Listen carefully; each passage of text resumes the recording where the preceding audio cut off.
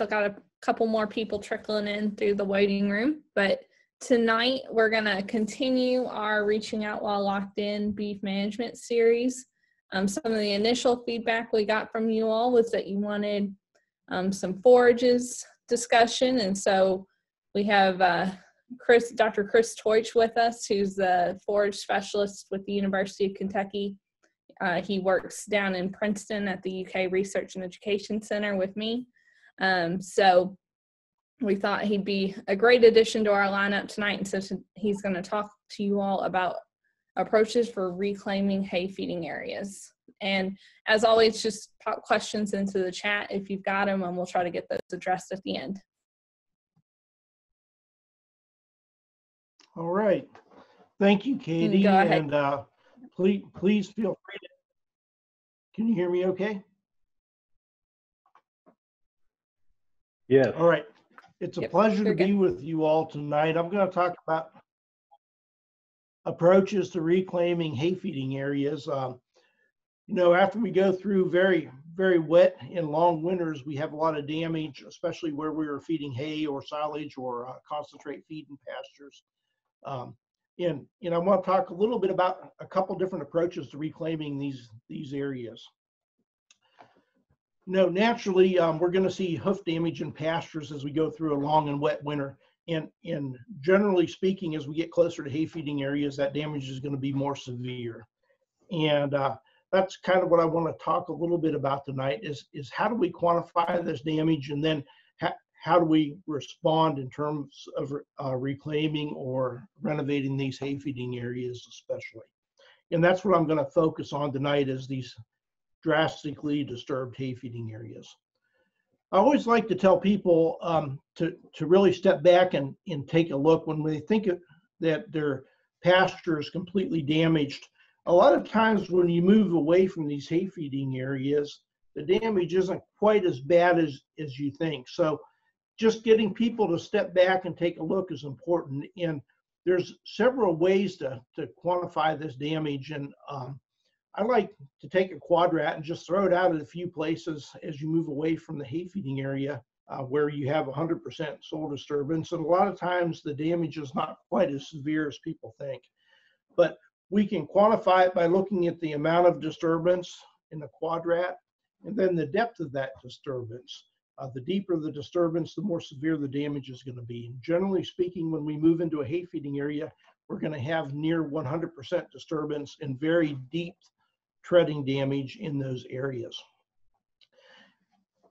And this is a publication that was out of New Zealand, and it kind of puts together the depth of the damage and then how severe that disturbance is, and kind of categorizes whether you have very light damage or moderate damage or severe damage or very severe damage.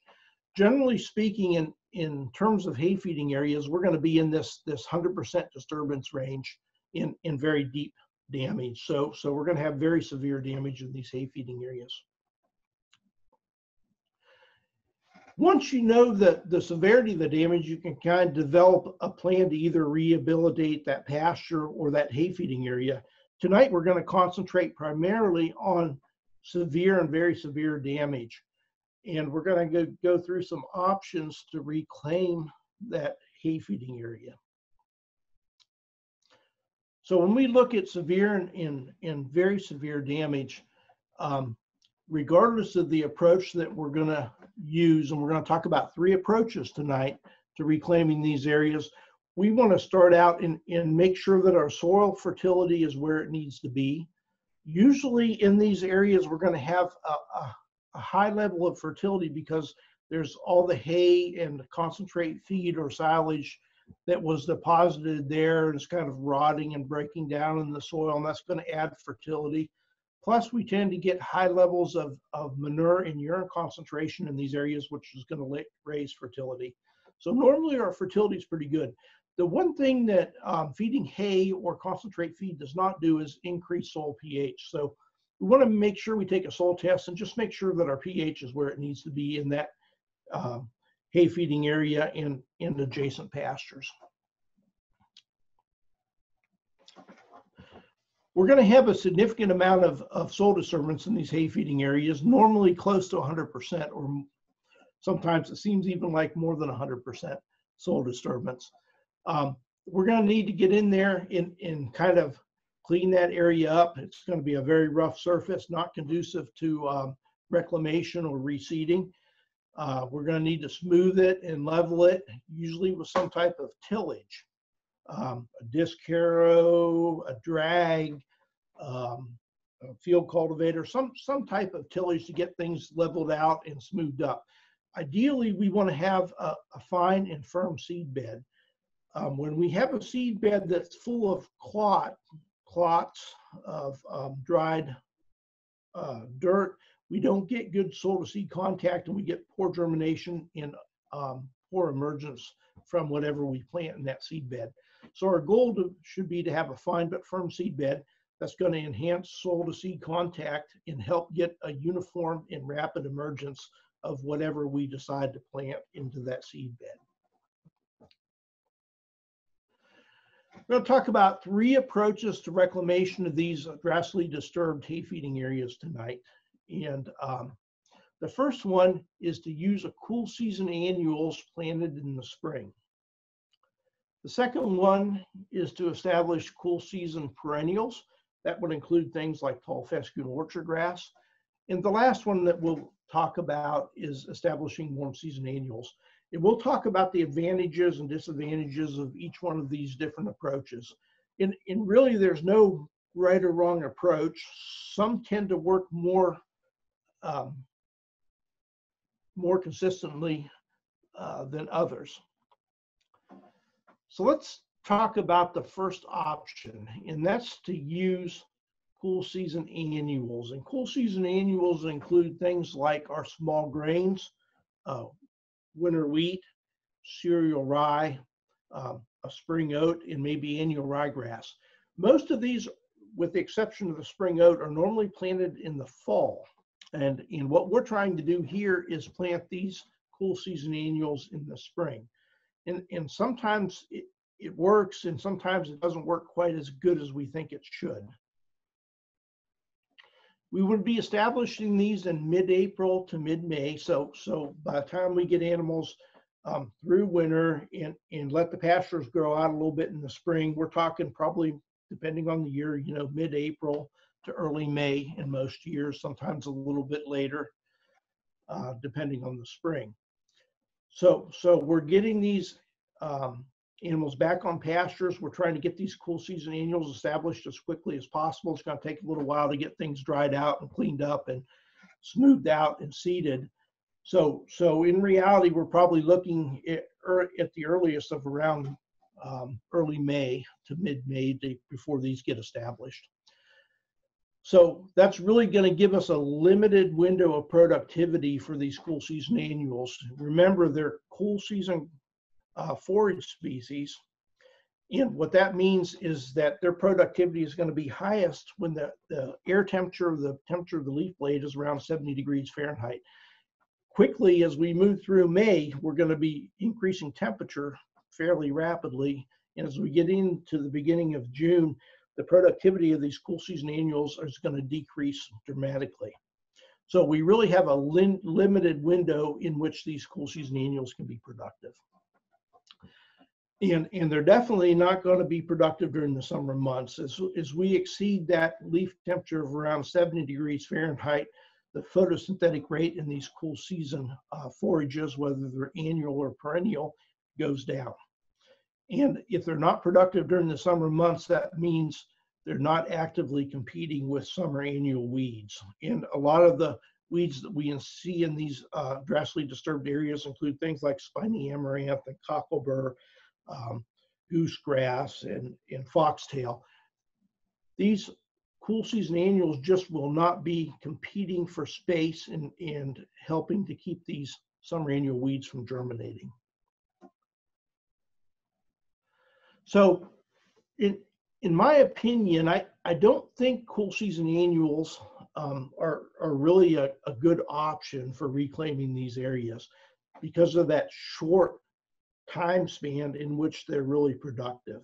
we're asking them to get up and be productive within a 45 to 60 day time span. And that's just not going to provide us a lot of summer cover and helping to keep summer annual weeds from germinating. So I don't think this first option is really the best option, but I definitely wanted to address it because people ask about this option all the time. So let's move on to option number 2, and that's reseeding or reestablishing these cool season perennials that got disturbed during the winter months around these hay feeding areas. Typical cool season perennials that we could reestablish include things like tall fescue. Tall fescue is by far our best adapted cool season grass. Orchard grass, perennial ryegrass. Perennial ryegrass is adapted to Kentucky, but it kind of behaves like a short-lived perennial. So it'll be productive maybe two years or so before it's disturbed again. And then before it tends to go away. And then we have red and white clover, which are our best adapted forage legumes. One of the important things to remember when you're selecting a cool season perennial for these hay feeding areas is that if you're going to be refeeding hay in those areas again that following winter, then it may not pay you to buy the best forage genetics. So if we know that we're going to come back in early winter that same year and disturb that area again, then spending money on something like a novel endophyte tall fescue, which could cost $4 or $5 a pound, is probably not the best investment when you could get a cheaper variety of tall fescue at half or a third of the price. So we would come in with these cool season perennials, and again, we're not going to get the animals off those pastures until probably around mid-April, or those hay feeding areas and back onto pasture until around mid-April. So by the time we get these cool season perennials established, we're looking at beginning of May to mid-May in most cases. The problem is that we've got, again, like the cool season annuals, we've got a limited period of growth before it gets hot with these cool season perennials. And a lot of times they won't have enough time to get a strong root system established before going into the summer months. And that can cause stand failures. The other thing to remember is they're not as competitive with summer annual weeds. Again, as the temperature increases, their growth rate decreases. Because they are a C3 or a cool season grass. So they're not actively competing with these summer annual weeds, and that can cause real bad infestations of summer annual weeds, which can lead to stand failures of these cool season perennials that we're trying to plant in late spring or early summer. So if you're going to try to reseed cool season grasses in the spring, these are some tips to enhance success with these cool season perennials. And the first one is to seed as early as possible. If you look at our crop publication of forage crops and grain crops in Kentucky, we'll see that this ideal seeding window would be somewhere between mid-February and mid-April. And really, we're already starting behind because we're not going to be seeding until, in best case scenario, around the beginning of May. So we're already a little bit behind the ideal seeding window with these cool season perennial forages when we're trying to reestablish these hay feeding areas. Another tip is to consider leaving legumes out. A lot of times we like to seed a red and white clover, which are important parts of pasture ecosystems because they're legumes that bring nitrogen into that grazing system. But it limits our ability to control broadleaf weeds with something like 2,4-D or dicamba or graze on next during the summer months. And when we can't control those broadleaf weeds like spiny amaranth, we often will shade out our cool season perennial forages that we established. We want to use the high end of the seeding rate and make sure that we calibrate the drill to make sure that we're putting out the desired seeding rate. There's a nice video on our Master Grazer website on drill calibration. It's a very simple method. It can be used universally across all grain drills. And there's a YouTube video on our Master Grazer website and also on our KY Forages YouTube channel. Plant in 2 directions. So the idea is that we cut the seeding rate in half if we're drilling, and we drill in 2 directions. It can either be perpendicular or kind of at a diagonal, but we want to spread the same amount of seed out over a larger area and get quicker canopy closure. One of the things that we can do to limit weed germination is get quick canopy closure that helps prevent those summer annual weeds from germinating.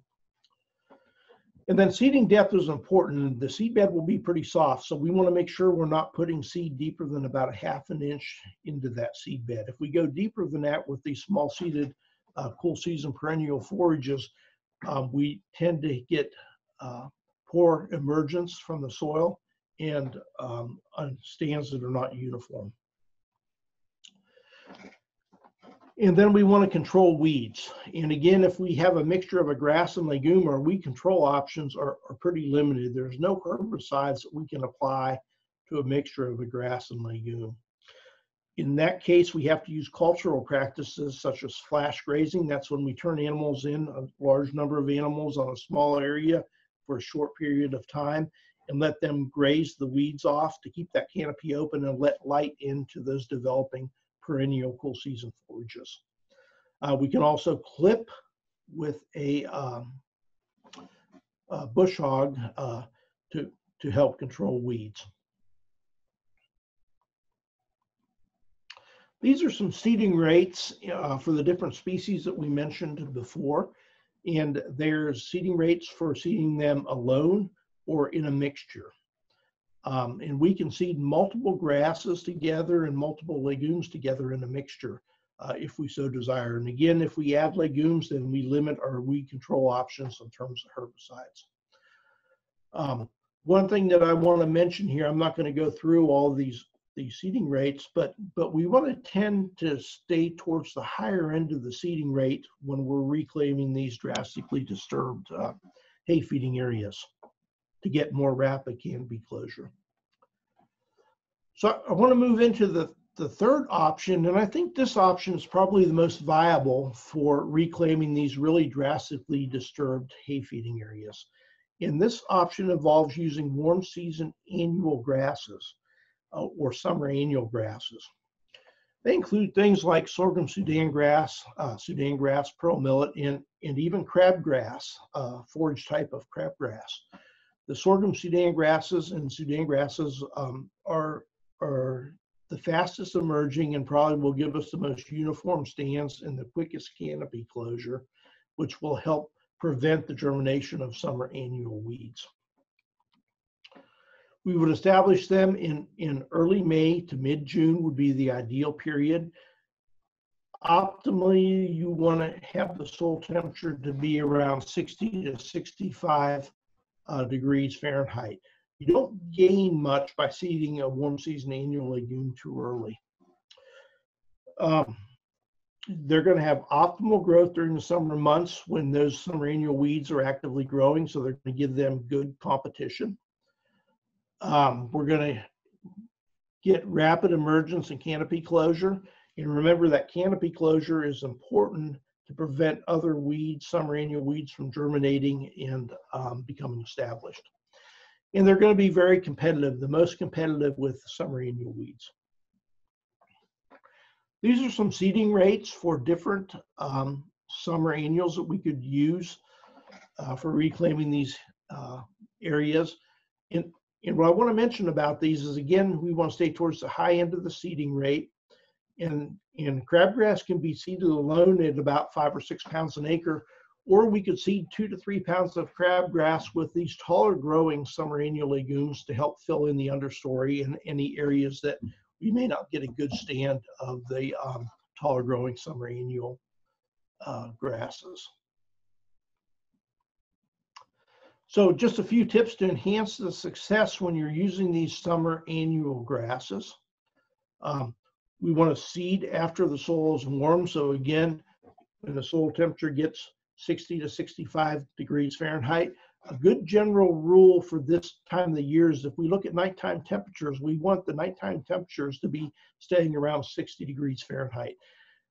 That's a good general rule to tell us that our soil temperatures are going to be ideal for seeding these warm season annually grasses.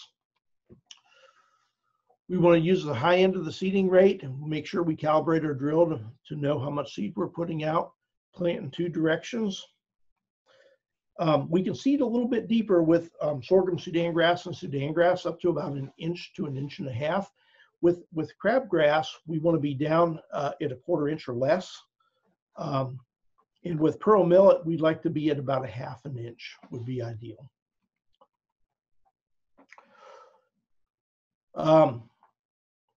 We want to control weeds, and if we have a pure stand of just grass, that we can use some herbicides. And we can start grazing at 18 to 25 inches tall for our taller growing summer annual grasses like pearl millet and sorghum Sudan and Sudan grass. And if we're going to cut hay off of these areas, we can cut hay at about 30 to 40 inches, and that's going to optimize our yield and forage quality. And then we can come back in the fall and reestablish cool season perennial grasses in these areas when the seeding conditions are more optimal for cool season perennial grasses. Now, if we're going to feed hay in these areas again, we could come in late summer with something like annual ryegrass or a small grain and seed that to get some cover during the winter months, realizing that it will be disturbed as the animals go through the winter months. So just thinking a little bit outside of the more traditional summer annual forage species, I want to talk just a little bit about crabgrass. And we did a nice demonstration last summer on a farm in Ohio County where we had a field day that had a crabgrass red clover mixture. And we got a real nice stand. We seeded it in early June for the field day.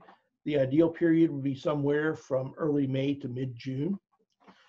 And we can smooth the seed bed up with a little bit of tillage on these disturbed areas, and then broadcast on 3 to 5 pounds of crabgrass and 6 to 8 pounds of red clover. And you can even add a little bit of annual Lespedeza if you like at a 5 to 6 pound rate. And then come in and get that seed in contact with the soil. And ideally, we would caulipack that seed bed to press that seed in contact with the soil.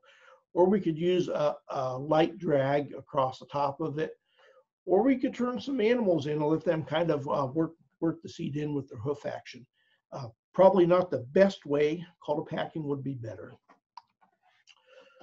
And then we can come in and graze or hay the crabgrass during the summer months. And then come back in the fall and either plant a perennial cool season grass or an annual cool season grass. Again, if the area is going to be used for hay feeding again in the winter months, then seeding an annual cool season grass may be a better option than a perennial. All right, just a little bit more about crabgrass. It's really well adapted to the Mid-South. It's truly a warm season annual grass. That means it's got to come back from seed every year, but it acts like a perennial through prolific reseeding. So that means it just produces a bunch of seed during the summer months.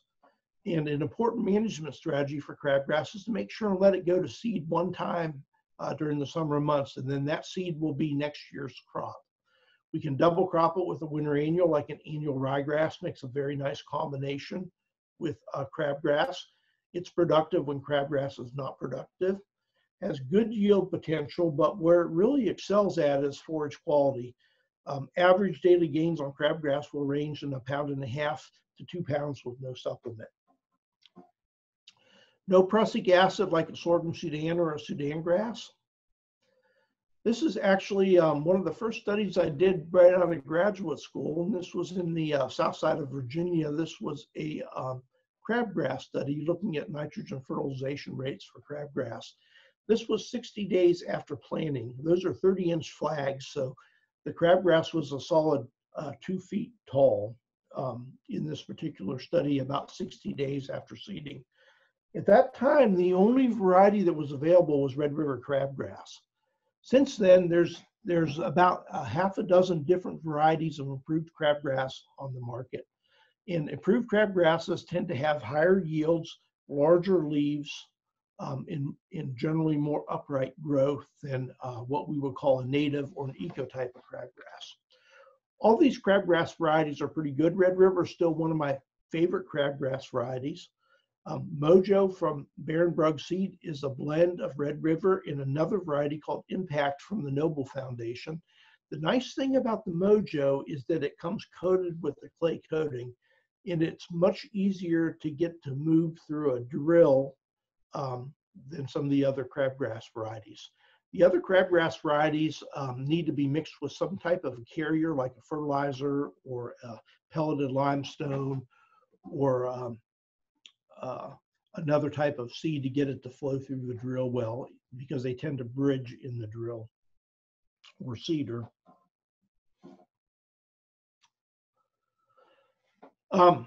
This is a response of crabgrass to nitrogen fertilization. And the reason I'm showing you this is I just want people to realize that, like other summer annual grasses, crabgrass is going to respond to nitrogen in several ways. It's going to increase yield, and it's also going to increase crude protein concentration in that forage.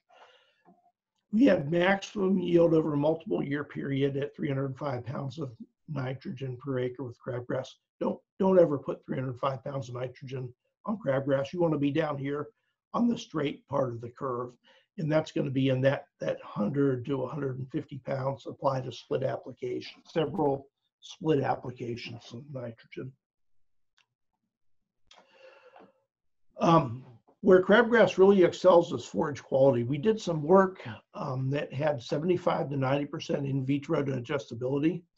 Our crude protein ranged between 6 and 14%. 6% was on the end of the growing season when it was senescing or dying off at first frost. In growing season, it ranged between 10 and 14%, depending on nitrogen fertilization. This is there's an interesting summary of average daily gain for stocker calves that was done at the Noble Foundation. It's in a publication by Dalrymple that was published in the mid-1990s. And what he found was on what he called medium quality crabgrass, so not the best and not the worst. You know, he had about 1.8 pounds a day average daily gain on just crabgrass. So the quality is very good. In a head-to-head comparison that was done in Oklahoma, they had 1 pound of average daily gain on Bermuda grass versus 1.75 pounds on crabgrass. So Bermuda grass is another summer forage that could be used. But generally speaking, young performance will be less than a summer annual grass. I just wanted to kind of finish things up tonight and talk a little bit about some summer annual demonstrations we did several years ago in Western Kentucky. It was the first summer that I was here. We have 6 locations, and we worked with the extension agents to identify a producer to work with in those counties. In really good interactions with both the extension agents and the producers in these different counties across Western Kentucky. We put out 4 treatments on these farms. We had a BMR Sudan grass. If you're not familiar with BMR, that stands for the brown midrib, and that's a trait, that's a phenotypic or a physical expression of something that's different within a Sudan grass or a sorghum Sudan grass. The midrib of the leaf is a brown or a tannish color, and that indicates lower lignin levels within that plant, making that grass more digestible in the rumen of the animal, which enhances animal performance. We had a pearl millet, and then we had a forage soybean, large lad, and then a Sudan grass millet soybean combination. And we planted each of these 4 treatments on these 6 different farms in Western Kentucky. Up here in the first photograph is my summer interns that first year that I was here, Hunter Adams and Jessica Buckman. This is a young man helped us calibrate the drill at one of our locations. And then this is another location in Crittenden County where we planted one of the demonstration sites. And I'm just going to show you some observations and then just a little bit of data. But one of the observations that we made, and I put soybeans in for my extension friend Adam Barnes, who loves forage soybeans. And the soybeans really struggled if we didn't control weeds in them. And in most cases, people probably would not control weeds. This particular stand was in Hopkins County, and it was really struggling with summer annual weeds, mostly grasses here. These soybeans were Roundup ready, so Daryl Simpson came back and sprayed these beans over the top with some glyphosate, and that really released these beans and allowed them to form a good stand. Most of the other sites, the soybeans really struggled with summer annual grasses and broadleaf weeds. They're just a little bit slower to get out of the ground and get canopy closure than a sorghum Sudan grass or a Sudan grass would be. The nice and interesting observation was that native crabgrass filled in a lot of the gaps between those soybeans, especially at the Caldwell County location, and actually provided some good grazing along with those soybeans. At the Hopkins County location, we had a treatment that was a combination of crabgrass and annual Lespedeza mixed together, and we seeded that over a hay feeding area. And we got a really nice stand.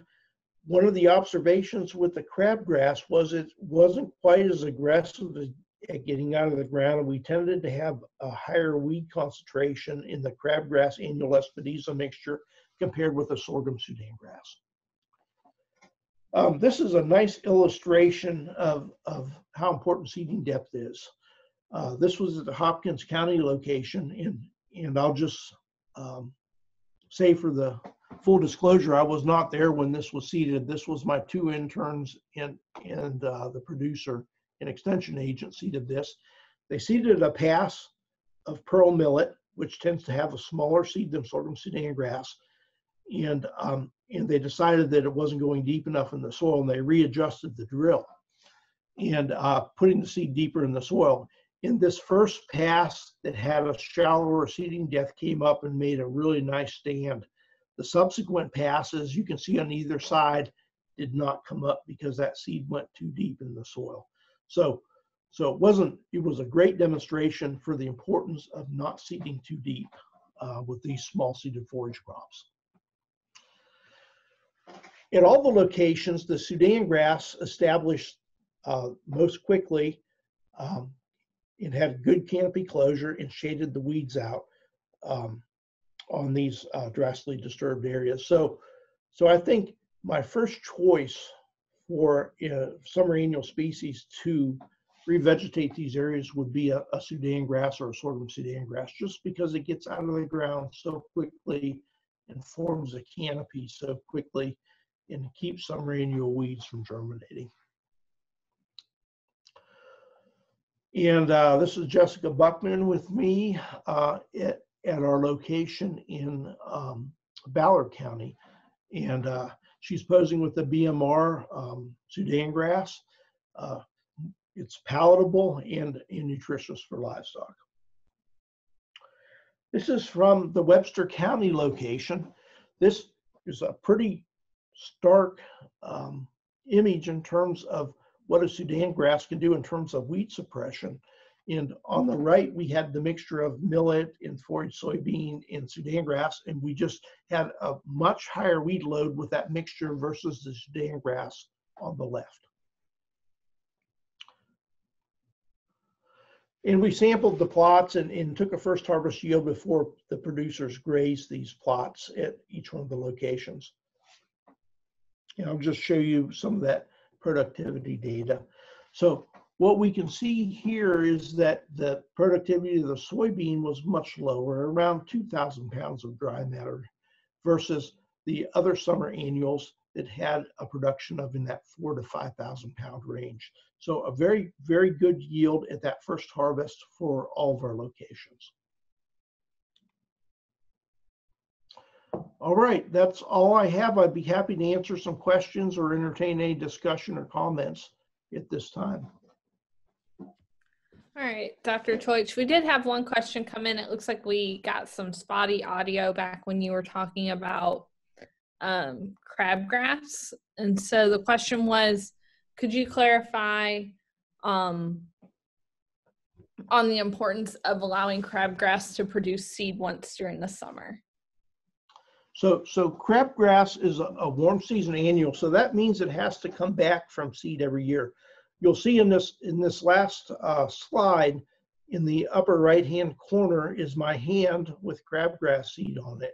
That's volunteer seed. That will be next year's crabgrass crop. So it's important to let it go to seed once per year, and that seed shatters on the ground, and then we stimulate that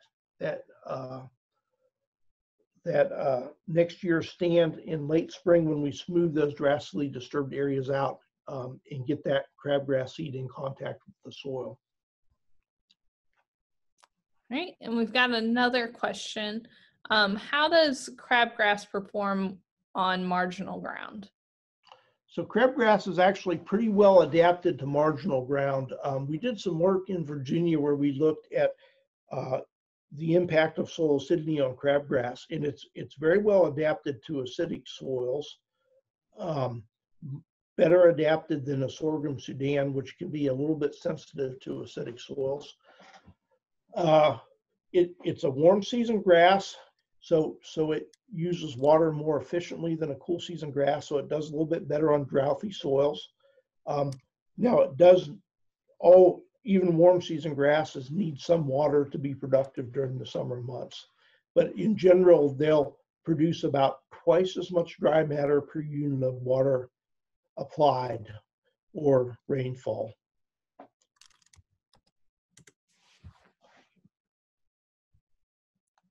All right, do we have any other questions for Dr. Teutsch?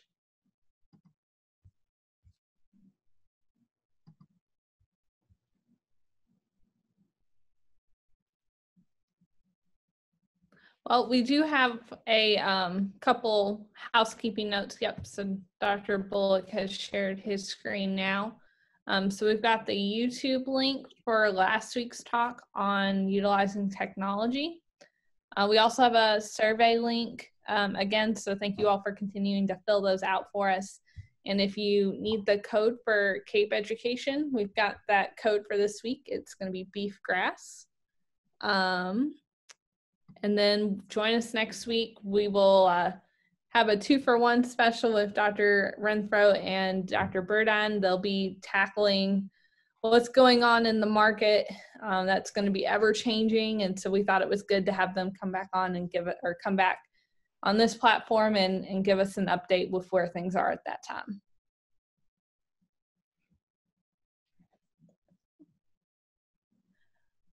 One more question did come through. Could we use crabgrass in pasture for rotational grazing? Yeah, certainly.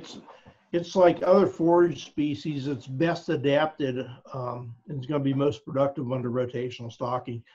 A lot of times crabgrass will be used in finishing systems. So if you're trying to finish livestock on pasture or produce milk on pasture, crabgrass is probably one of the forages of choice.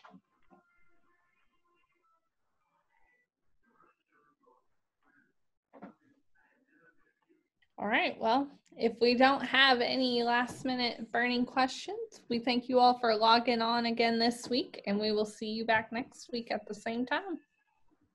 All right. Thank you, Katie. No problem.